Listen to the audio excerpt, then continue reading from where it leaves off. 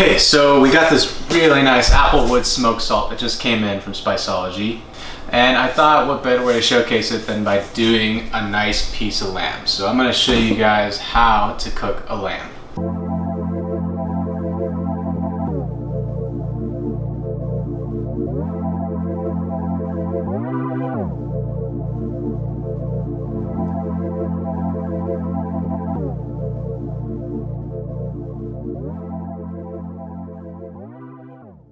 It is applewood smoked salt.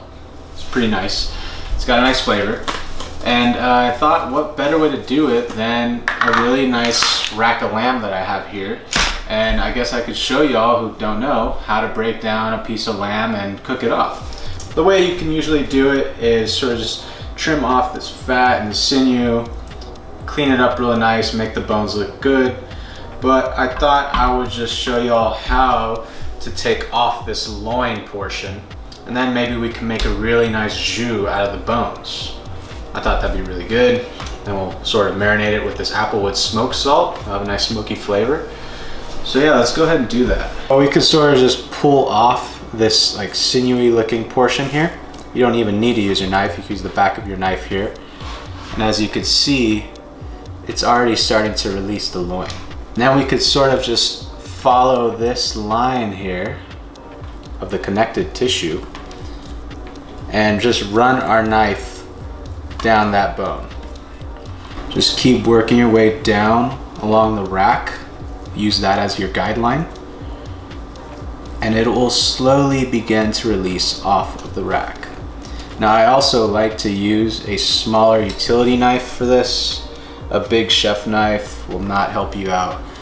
It'll kind of get in the way and you won't be able to really get in there like you would with a more flexible utility like this. Sort of cut there. And there we have a really nice lamb loin. Now with this, I'm gonna just sort of trim off all this silver skin. Just sort of work the tip of your knife under that silver skin. And then just tilting your knife upward like so. Just work your knife along the way. What you'll see here is the chain. You could just sort of disconnect that with the edge of your knife as well. You want to take this out because all that connective tissue is pretty tough.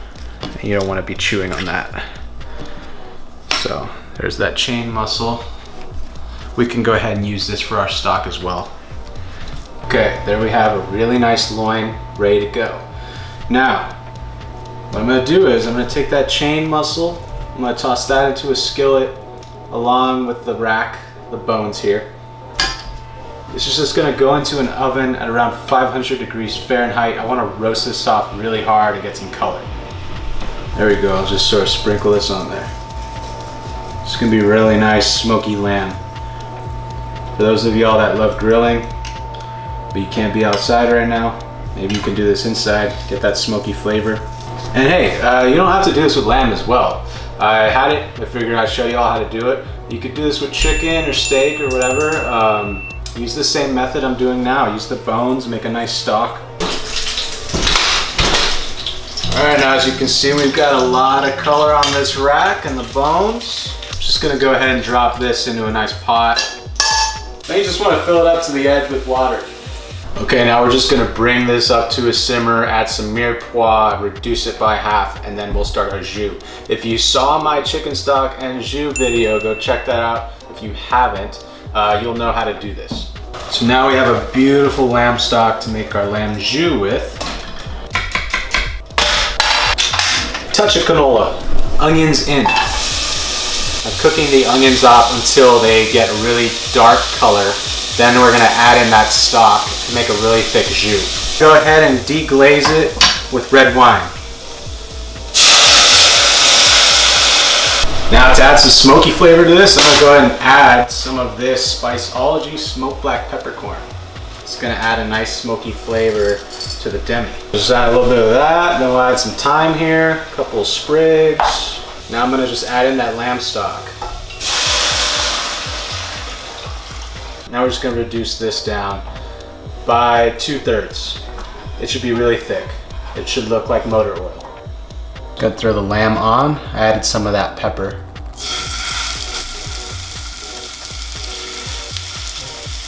I get a nice crust on here. Cook it slow, not too high because we want the inside to cook as well.